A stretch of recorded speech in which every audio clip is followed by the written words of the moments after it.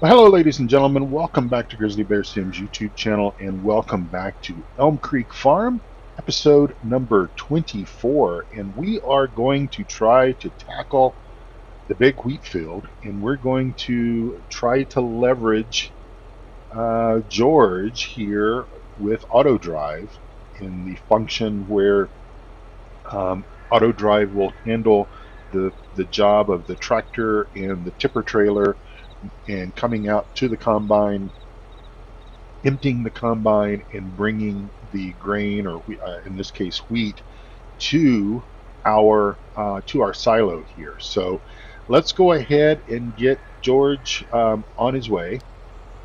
He should drive out to the wait point that we have established and wait for us. I'm just going to hop out so he can go ahead and head on over there, and we're going to run over and get in our case combine and get out there and start combining this wheat and try to get it in before the rain starts.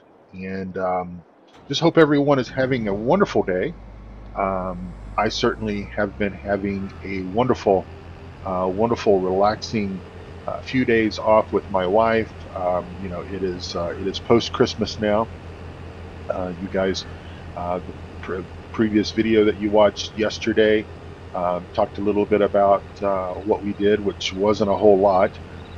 We just had a very relaxing, very easygoing holiday. Kind of, those are really sort of the best, I've got to say. So we're going to let's see. We're going to disable the straw swath, and I think that's the way it's set up. And go ahead and turn this guy on. Yep, we do. We need to unfold the harvester. Now, the way this auto drive works is that is sort of my holding point, my wait point, if you will, for George, for the tractor and the tipper. And he will stay there, or he should stay there until we get about 60%, until we get about 60% capacity in our harvester, and then he will drive over. He will find us on the field, or in theory, he will find us on the field, and he will empty us, and then he will kind of hang about. Sometimes he follows us around the field. Sometimes he will stop and he will wait until he gets to a certain capacity of wheat in his tipper, and then he will drive to the silo and then dump the tipper. So, as I had pointed out several episodes ago, we've got a little bit of weed activity on the very edges of this field. I, for the life of me, I can't remember if we sprayed this field with herbicide directly after we seeded it. It's possible I may have missed some spots, or maybe it's just sort of the way things are right now. But our other fields that we have planted, I believe this to our immediate left here is soybeans, and there are no weeds in that. So we're going to continue sort of to keep that as our functional process, if you will, kind of going forward, and having, spraying herbicide directly after we seed to kind of mitigate any chances of having any weeds appear in our fields. And I'm just going to go ahead and turn GPS on here and set our AB lines and such while I'm going down this straightaway. Um, I I tried to get Courseplay to seed grass down in the field, the canola field, field number, I believe that is field number 11. Tried to do that, and he just wouldn't. Courseplay just would not function. Regular default in-game AI hire worker would not function either. And I don't know. I don't know if it is. I don't know. I don't know if it's the oilseed radish seeder, or just what the deal is. But they just will not. They will not do the work in that field. So going to have to kind of go back to the drawing board on how that's going to function. Now, I think we've got, let me kind of think about how I want to do this. I think I will just come back down. We'll pick up our header and try not to drag it across the highway and spin and come back around. We're at 53%, so he should, in theory, he should be very close to wanting to come and empty us. Now, I think, if I'm not mistaken, and I've watched some videos of this, and I'm sure you all have as well. And as I have said before, I am brand new to auto drive, in the sense that I never used it in Farm Sim 19. I never used it in Farm Sim 17. Now I think he's going to probably want to come and drive over in the crop to try to empty us, and I suppose that is potentially. And I'm just gonna make a small change here. We're gonna lift our combine up because I want to try to keep the immersion as potentially high as possible for you guys. So what we're going to do is we're going to do a headland around the field. I wasn't going to do that, but if we're setting at 67%, and I'm going to open my pipe because I think that's what he is kind of waiting for now, even though the setting is supposed to enter the field at 60%, I think he wants to wait for us to pipe out, and then I believe that he will start his activity here shortly. At least that is in theory how it is supposed to work. Now, of course, anytime you're doing a demonstration, whether it be live or even recorded like this, the chances of, oh, there he comes. Okay, so it didn't make a liar out of me. Now, I'm going to, because I've always been a believer that we have to do our very best to help our hired workers every way that we possibly can. I'm going to stop before we get to these trees down here because, you know, even with horseplay, even with, well, horseplay is the only thing that we've ever had that will come and follow us on the field, and his brakes are kind of bad, I suppose. So we'll come on. Okay, George, what are you doing, George? Okay, let's see if George will figure this out. I probably should have just stayed and let him figure himself out, but we'll see. There we go. I can get a screenshot for our thumbnail. All right, so there we go. I'm going to bring the HUDs back up just because, in case I need to make any changes to anything, I can do that. Okay, all right. Well, as you can see, it worked. It worked pretty well. We're still at 30. We're still at 40%. So I'm not sure why he didn't take anything unless our combine moved just a little bit. So we will navigate past these trees here.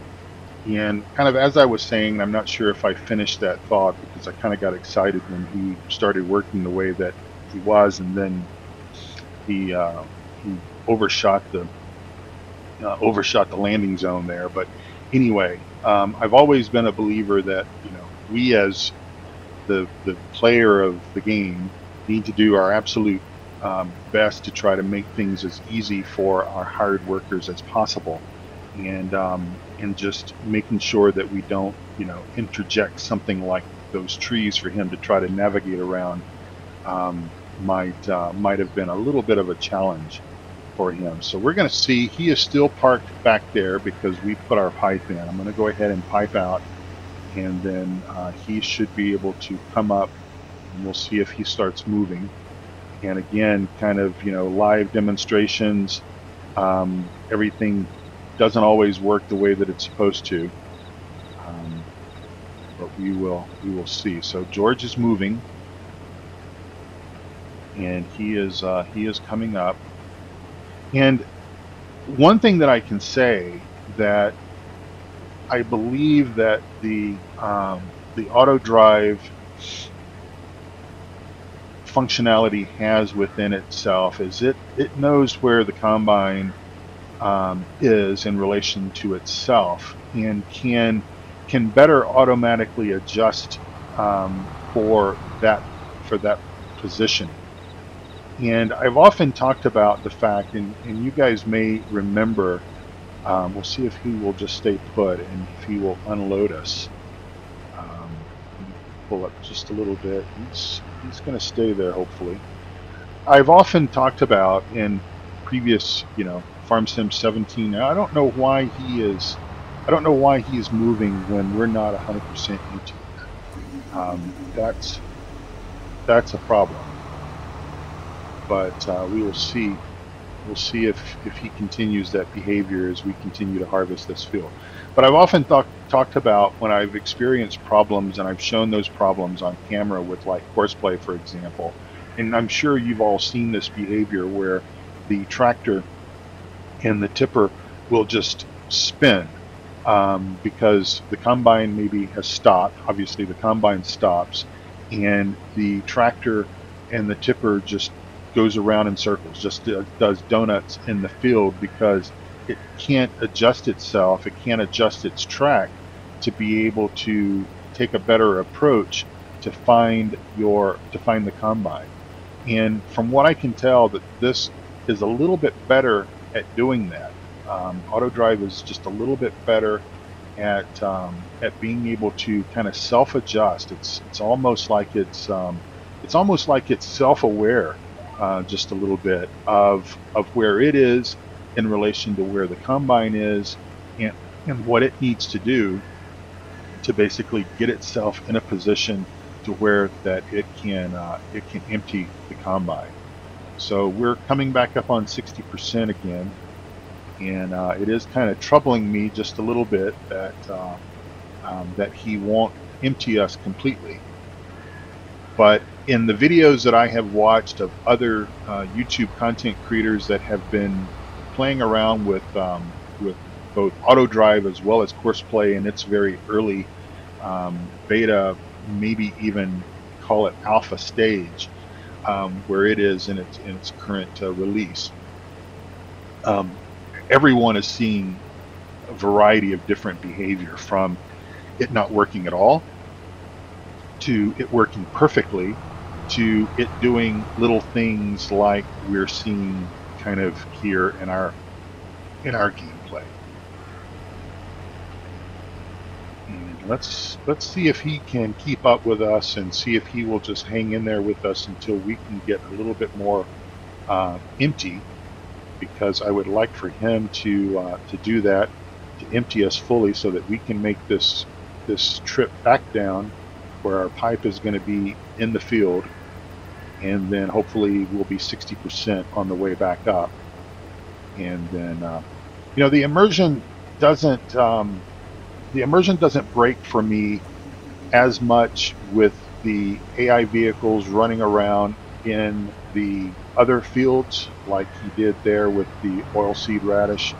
I just don't like to necessarily see the tractor and tipper coming around and emptying us on the crop side of the field, because that just breaks the immersion a little bit too much.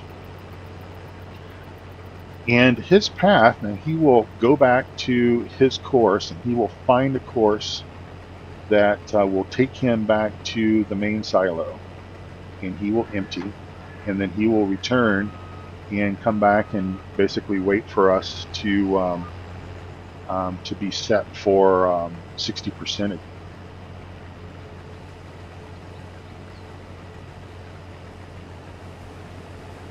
And of course, at this particular point in time, and I'm going off of where Horseplay was yesterday. Today in the real world, it's Tuesday. I believe it's the 28th of December. I've not looked to see if there was an update to Horseplay overnight. But Horseplay, as it stands right now, doesn't have the functionality to essentially empty a combine and drive a course and everything. And so, for now, I'm pleased. Obviously, there's a few little opportunities for AutoDrive to kind of improve its situation.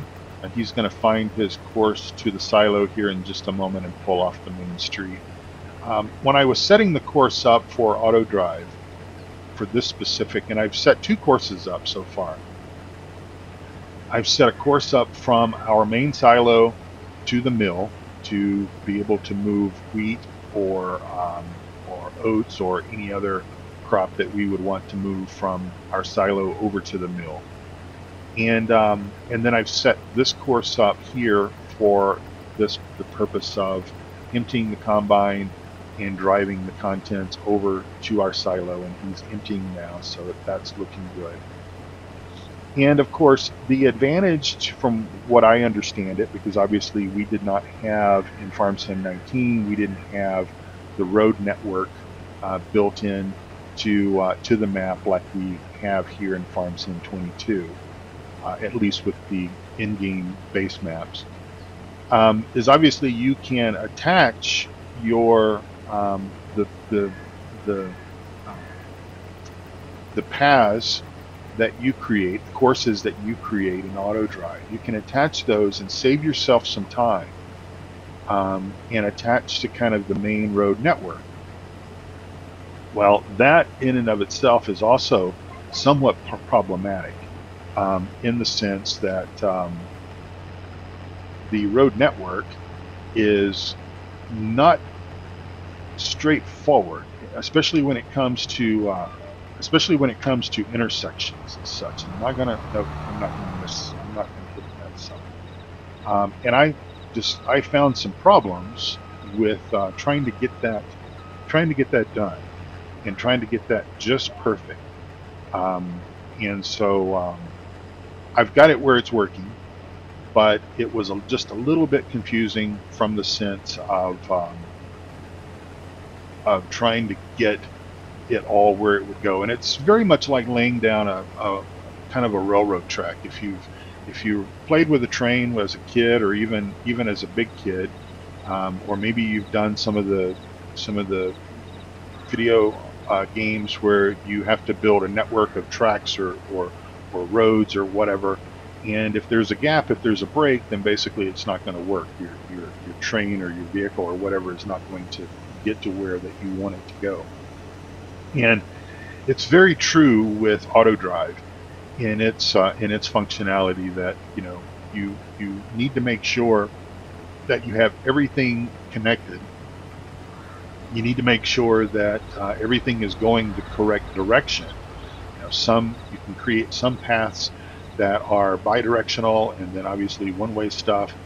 And it's sort of 6 of one, half a dozen of another. I'm in a different minds as to whether or not I feel the benefit from the existing network that Giants has put into the map, which obviously is an option when you start auto drive to basically connect auto drive to that network, or whether it would just be just about as easy to not have that and just record your paths and everything yourself. And yeah, I can see where it saves a little bit of time in leveraging Giant's network of paths and everything. But again, the intersections were really kind of confusing, or at least they were to me.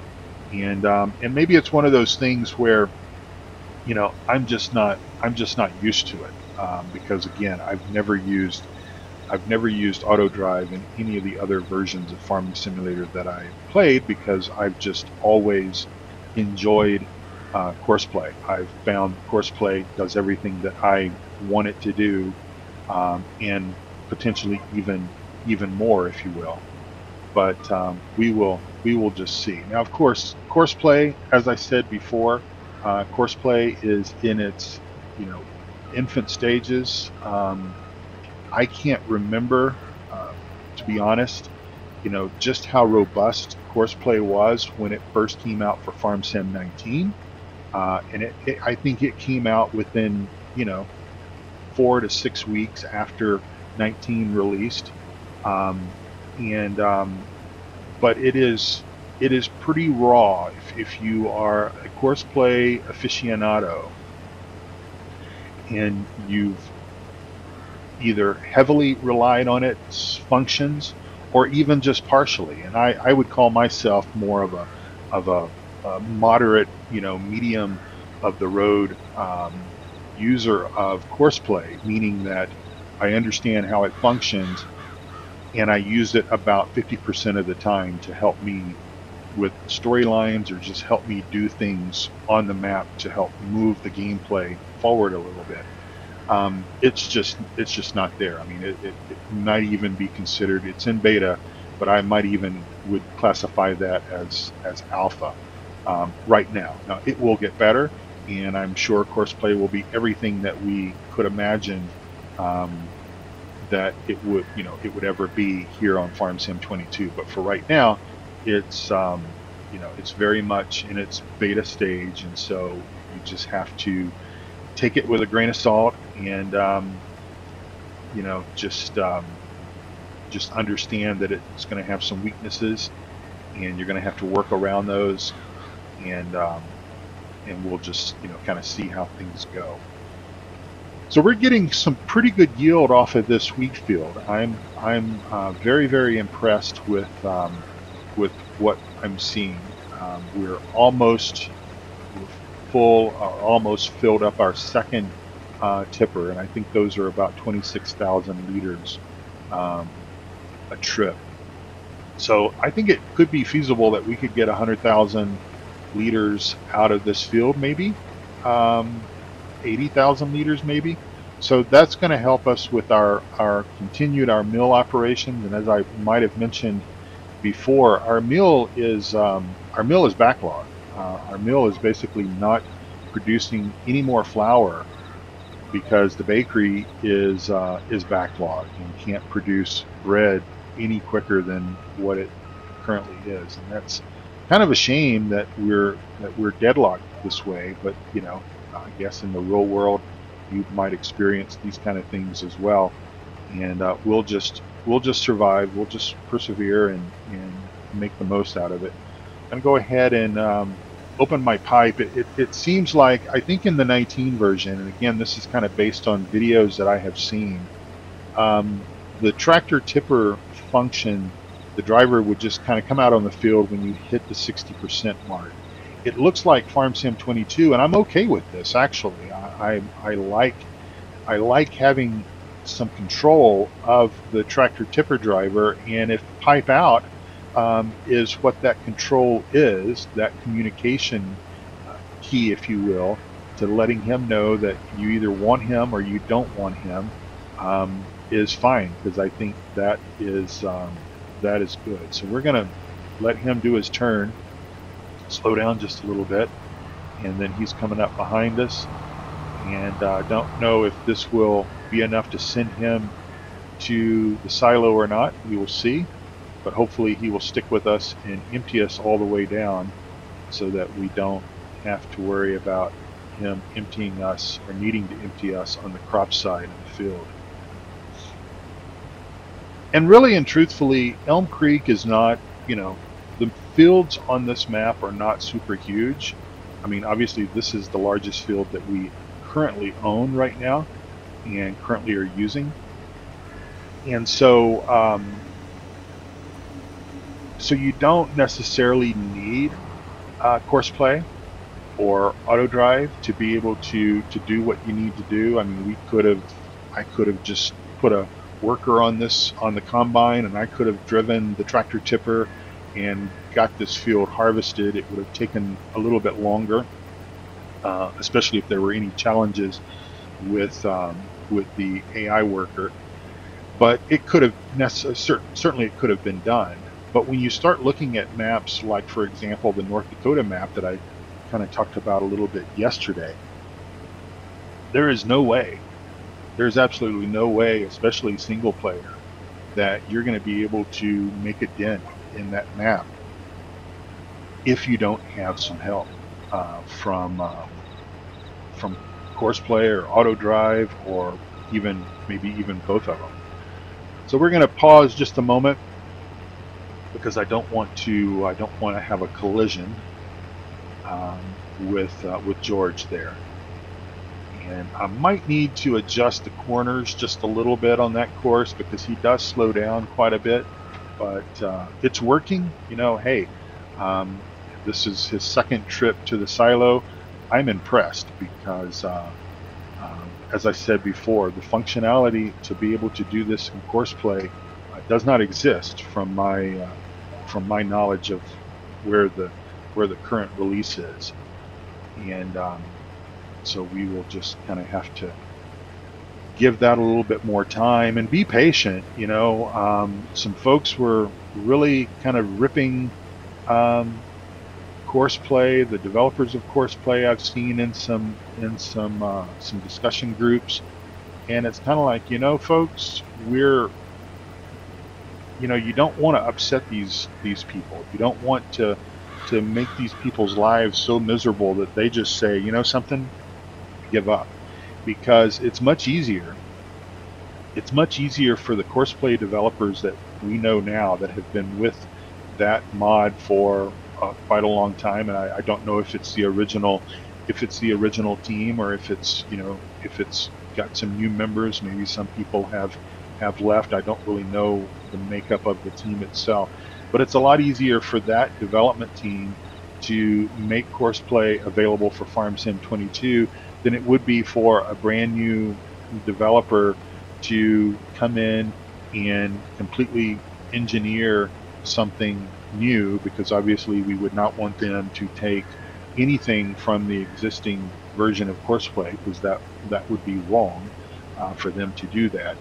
And the same would be if folks were to say, well, AutoDrive guy, why don't you make AutoDrive be more Courseplay like? And there was an interesting discussion on the Steam discussion boards just a day or two about that very simple thing, that somebody had messaged the developer of AutoDrive and said, can you not engineer AutoDrive so that it will go out onto the field and perform work like plowing or mowing or picking up straw or whatever?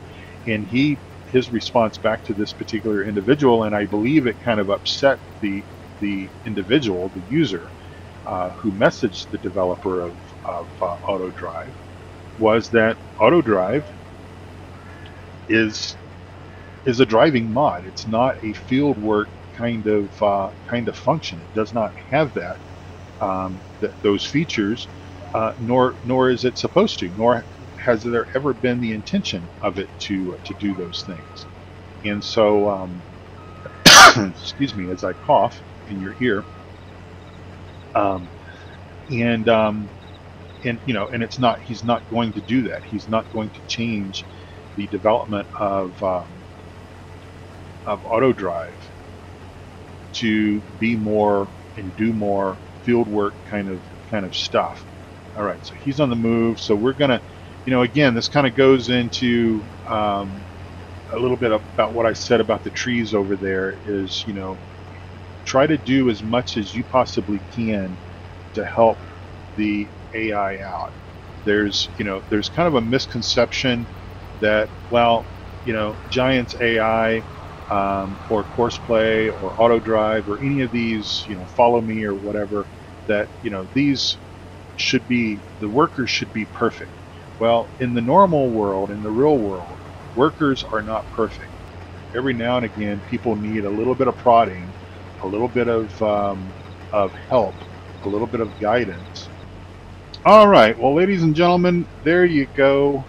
We're almost at our magic 30 minutes, and I try not to go over 30 minutes, and I really tried to keep episodes even under around the 25-minute mark, because I am aware that everyone has a busy life, a busy day, watching other content creators, and I'm happy for that.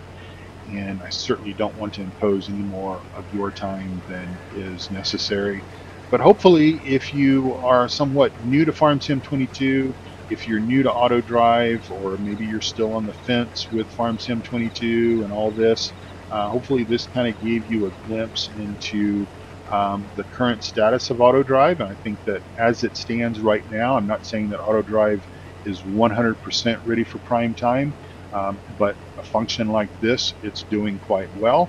and I'm quite pleased, and it has been a huge help because this would have been a pretty difficult field to harvest, at least on the standards of how we have things with Elm Creek, the smaller fields, the somewhat smaller equipment, etc. And with rain looming on the horizon at any moment, I really want to get this wheat in, and that way we can get on to other things that we need to do here on the farm, like planting oilseed radish down in that field down there. And I guess we're going to have to do it. I guess I'm going to have to do it manually because I can't seem to get Courseplay or the regular hired workers to do it. So, ladies and gentlemen, thank you as always for watching my videos. I really do appreciate that. We will be back with another video here on Elm Creek. I believe that our corn is very soon ready. Will be ready very soon. Is what I'm trying to say. Our corn will be ready very soon to chop for forage for chaff and ultimately silage. And our grapes, I believe, also are within a little bit of time, a few episodes from also being ready to harvest, and we get that process going. And then we need to make some decisions as to just how we're going to do things. Once we harvest these fields over here that I'm kind of looking at, the soybean and the sunflower and that corn field, we're probably going to combine at least one or at least two of those fields, maybe three. We will kind of take it and see how things go. We're going to do that, and then we're going to look at purchasing another field down by the greenhouses that we will probably plant the same crop, whatever we're planting at the end of the greenhouse field there.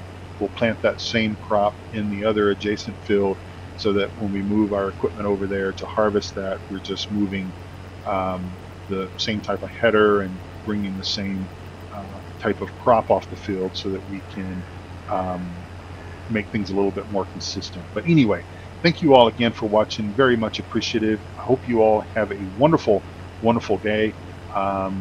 Thinking where this video is going to fall, I believe you're watching this video on New Year's Eve.